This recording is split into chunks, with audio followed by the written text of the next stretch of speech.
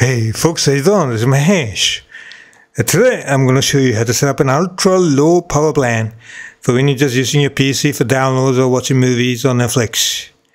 Also, I'm going to show you how to set up a small app and switch between these power plans with a single click. So let's go, baby. First up, go to Power Options and select Create Custom Power Plan right here on the left side here.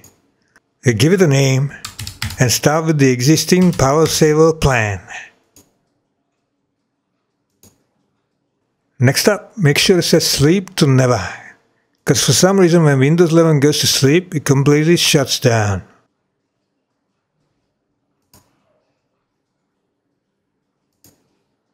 Now select Change Advanced Power Settings, and here's where it gets interesting.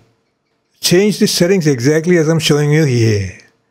Under Hard Disk, set it to turn off after 5 minutes. Set Internet Explorer to max power savings. The desktop background settings should be paused.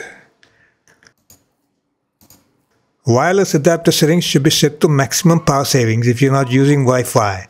In my case, I have Ethernet connection, so this does not affect me.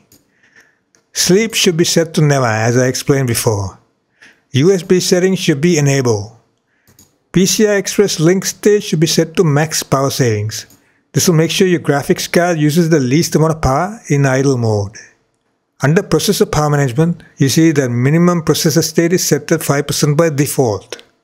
So just under that, set maximum processor state also to 5%. Under Multimedia Settings, set Video Playback Quality Bias to Power Saving. And when playing video, set it to Optimize Power Saving. And that's about it. Now to quickly switch between power plans, go to the Microsoft Store and get this app, Power Plans Switcher. Now you can quickly switch between plans in real time. Also, don't forget to switch to a higher power plan when you start gaming or Photoshop, or your PC will crash. So thanks for watching. See you later.